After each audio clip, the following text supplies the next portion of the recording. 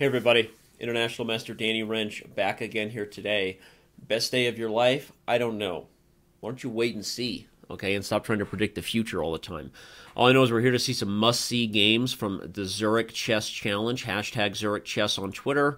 You can read all of our news reports by Peter Dockers over at Chess.com, and let's jump into the most exciting game of the tournament so far. Similar to my other video on Vishy Anand versus Levon Aronian, a win that was due in large part to preparation, but it doesn't change the fact that it was exciting and full of fireworks for all of us. And I will be completely honest that I had absolutely zero clue of what was going on in this game. I don't play this opening, and I didn't know what was going on. So to me, I was literally tweeting at people like, Can somebody explain to me why the f2 pawn is hanging in this position? And I think a lot of you are going to feel the same way. So get excited. This is going to be fun. So we have an English, a symmetrical English, a four knights English to be exact. And with d4 takes, we're getting in to some surprisingly sharp positions. I think the English holds a reputation of maybe being boring or positional, a la Queen's Gambit type of structures. And of course that's possible, but anytime you push this pawn early, and we're going to get fireworks here in the center as the position opens up, and the lines here that occur with this bishop taking an early and often development on this diagonal are often tactical in nature and tricky, and of course black has potentially weak dark squares to go along with it. Just to talk about some of the basic strategical stuff going on in this position, and this game was no exception. The tactics happened early. White plays g3, and from a strategical perspective, black does need to put pressure on the center early in these positions, because if you give white 3 or 4 just free moves, like black plays moves like a6 to guard the b5 square from one of the ponies or both, and then bishop e7 and castles. Let's say black doesn't do anything. You're going to get bishop to g2 for white, castles for white, and then e4, which, if you're keeping track at home, is a Maroczy bind and a position where white's going to enjoy a comfortable edge with a big space advantage. And I'll just go ahead and make those moves, and instead of asking everybody to visualize the position I'm seeing in my head, just to give you a basic idea that this is not an ideal bind for black. Of course, the Maroczy bind is playable for black in different openings, from the accelerated dragon to some positions out of the hedgehog. But here the bishop is really ideally placed on this diagonal to make life difficult for black, pushing either one of these pawns. And white is enjoying a comfortable space advantage. It's not the ideal Maroczy bind. So I like to foreshadow, why did we get what we got in a particular game between two super GMs, so that we're not just going through the moves and trusting that this is just how chess is played. I think a lot of people feel sort of overwhelmed and like, I don't know what's going on, and now all of a sudden there's craziness. But that's the basic strategical fight that's going on here, is black needs to look to do something early to white before development is complete and before white gets that big grip on the center here, which is the reason why you see the variations that occurred in the game, and it's the reason why you see the theory developed the way that it has in this line. So black plays queen to b6 to do just that, putting pressure on the knight and potentially going to develop this bishop, and so the dark square battle has begun. It has begun, as Shao Kahn said. Hashtag Mortal Kombat, duh. All right, knight d to b5, and here comes knight e5.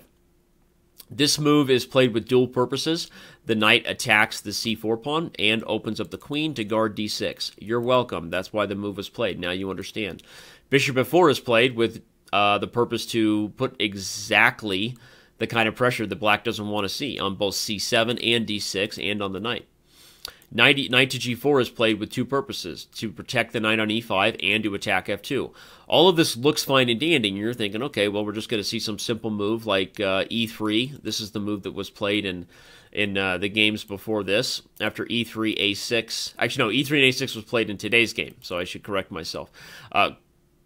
Queen a4 was played in the previous games. No, actually, I think I'm getting wrong. That's right. Yeah, I am getting wrong. Yeah, e3 is the move that had been played previously to today's game. And after a6 and then queen a4, you don't see the positions that we got in the game with f2 hanging. But this is kind of a funny line, so we'll look at it anyway. After h3 and g5, everybody's hanging in this position. The forcing line simply makes sense for both sides, and this position is one where white has rook and a couple pawns for the minor pieces. It's evaluated as absolutely crazy.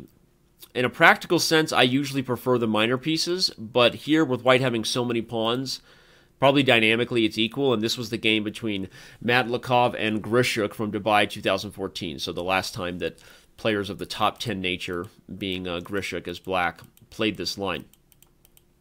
But Nakamura did not play e3. Sorry, I was analyzing the game for a little while before we did the video here, so I forgot which line was actually played by him in the game for a second, having added some different variations and looking at it. But the move played in the game, which, and again, was the move that made me go, say what? Was Queen A4. And not knowing anything about the theory of this line, I've learned that now. I'm sure everyone looks at this position and is like, what is going on here? Queen takes F2. Isn't that like checkmate? And then, Bughouse drops a pawn on E3 and a bishop on E4, and Bob's your uncle, right? But no, that's not the case here. Bob is not your uncle. At least not my uncle. It's just totally messy because the position is such where black can go all in and take F2, which looks really good. Queen takes F2, king to D2. And then the simple question is, but then what? White still has all the threats of knight to C7. These knights are still potentially overloaded in a lot of positions where a simple move like H3, attacking the knight who's defending this bishop, will start to overwhelm the pony. So it's not so simple. And it's just a total mess. And the game G5 is played, which is kind of the typical tactical little nuance black has to put the question to the bishop. The question is, do you move somewhere random and take away threats like H3, because now my knights are no longer bound to protecting each other, or do you trade on E5? The most common thing played here, bishop is just going to take on E5, and if the knight had just taken back on E5, the main point is the white castle's long, and okay, there's been some games here. Let's go through it. I think the last big game was Aronian versus Peter Lako, as far as players that are names you would know today. A6, E3, again, we're just taking advantage of the pin here and opening up the bishop, rook to B8, knight to F4. A few more moves are made, and we get a position where black is basically stuck with his king in the center, which means that probably I feel like white's a little bit better here in a practical sense. Well-coordinated pieces and not really a weakness in his camp to talk about. But black does have the bishop pair.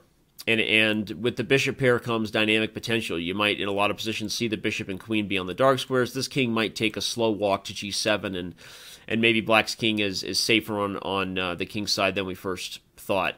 So it's unclear. It's a mess. Again, this was Aronian Lako from Linares 2008. You can take a look at it. Personally, I think that white probably holds a little bit of an edge here, but that would be the last time the game was played, this line was played. But here, we didn't see that. After bishop takes E5, we saw Aronian go ahead and capture on F2, probably because he was expecting the game to head down lines with knight C7, king D8, takes A8, queen D4 check, and after king C2, knight takes C4, the only real time this game had been played up till now was with king to B3, knight D2 check, and the game was simply repeated, king to C2, knight to C4, Carlsen versus Dominguez Perez. In case you guys know who Magnus Carlsen is, obviously pretty good. And if you're playing the position as black, knowing that black achieved kind of an easy draw against Magnus Carlsen with this repeating of moves, maybe that made Karjakin feel like this was likely the line that Hikaru was headed toward, but not so fast, right? Instead, Hikaru has a different move prepared. That move is E4. There's an obvious threat.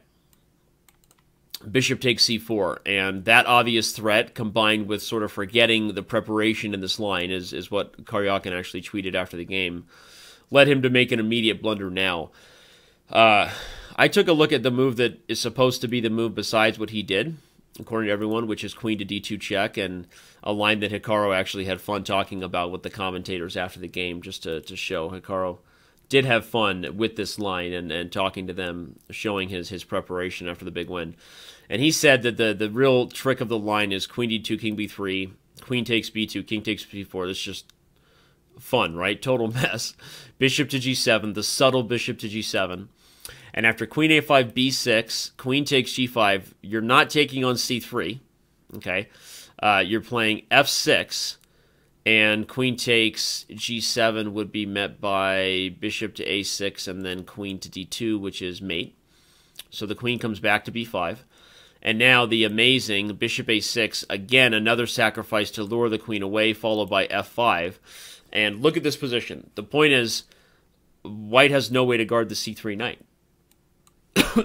Which, if you're not careful, is queen takes c3 check, king to b5, followed by queen to c6 checkmate. Not checkmate, the king go to b4, but likely a repeat of moves at the very least exists there for black. Hikaru, without going further into the line, which I'm sure he did at home, said that this line is just zeros, which is the term used to describe a computer draw, right? 0.00 is the way the cool kids talk about a forced draw these days. So he says this line is zeros. I believe him, but certainly if you don't remember some of the subtleties of white's awkwardness of guarding this knight on c3 and how you can trust that even down 2 pieces and a rook here, that's a lot of material. I'll say that again because I don't think it's sunk in. I could see you just like zoning out right now at home. 2 pieces and a rook. White is still in a really tricky position, and again, probably it's just a draw at best. I'm not going to go deeper in the line because my computers aren't as strong as theirs anyway. I don't have Komodo Dragon 79.26, and I don't have Ply 30, all right? What I have is Fritz 3, because I still beat Fritz 3, and that makes me feel good inside. And isn't that what it's all about? All right. So that's the line that Hikaru gave as far as the theoretically best approach for black after e4. Karjakin claims to have forgotten that and was prepared for the same thing. I would have forgotten it too. Or is it really the truth? I don't know, but I know that would have been really fun to see, just like the game was. But after knight e3 check, as was played, and let me go ahead and find the line. For knight e3 check, the truth is after king to b3, white is already just completely winning. As the commentators pointed out, and as I had no idea about, but I now having looked at the game, I do believe them. Queen to b6 check doesn't work, by the way, because the knight can take it, in case anyone looks at that as like some weird tactics trainer checkmate. No bueno. So now queen to d2 is played, but of course it has no concrete threats, and white starts to be directly aggressive here. Plays a3 first to free up some space for the king. But with the queens coming off the board, no hope for gathering enough material to have compensation. Even without the direct threats of getting f7 and what happened in the game, you know, white's up the exchange here, and with plenty of time to coordinate it and be better. Finds the nice combination with knight takes d7, which wins a piece, even though it doesn't seem to with the bishop taking it. But the point is, after check, there's just not going to be enough to deal with that bishop there. So rook to c3 after rook d8, same thing. Main point is that if rook takes everyone, rook c3, rook d6, e5, and black can resign. So a really amazing game, and especially for me, I'll admit that I had a really fun time watching it because I didn't know any of the theory. So I'm looking at a position, like I said, with, you know, a queen taking on f2 and a king walking to c4, and I'm thinking, you know, say what, right? Come again. But fun to see how the modern day assistance of computer engines combined with just the skill and intuition of players at that level can lead to really exciting chess like this. I love it when old classical-ists are wrong. Chess is not dead. Chess is far from dead. And when you have computers that are so strong and seeing things that humans aren't, combined with the human's intuition that, no, let's keep looking at this and feeding it with the right moves. You see games like the Anand game with Aronian, where you look back at an old variation that was sort of dismissed and you come up with something new. And you look at a game like this where without a computer's assistance, would anybody really feel confident to walk their king to c4 and know that, okay, if we get this, Karjakin has to find the best moves, and in best case scenario, it's a draw. I would take that risk too, right? Because it just, is he going to find all the best moves? So makes for some really exciting chess, some awesome fireworks happening on the board at the Zurich Chess Challenge right now. Hopefully, I will have some time to do some more videos if we have more must-see games in this new series we're doing here for YouTube. But again, you can follow me on Twitter. You can follow Peter Docker's reports on Chess.com, and you can see more of the action. Let's go ahead and back up again to what actually happened in the game with knight e3 check and blunder, and go a little Sports Center style and remind ourselves that an exchange is too much here, and Hikaru finishes off Karjakin very neatly, and the game is over. So congratulations to Hikaru, who, by the way, crosses 2,800 for the first time ever. Golf clap for everyone who is a Hikaru Nakamura fan or a fan of chess. Of course, we love his Chess.com wristband. He looks so sexy wearing that thing, right? Doesn't he? Come on. It's not awkward. It's not awkward if you admit that another man looks good. That doesn't say anything about you. It says you're comfortable with yourself. All right? All right, everybody. Have fun, and see you on Chess.com.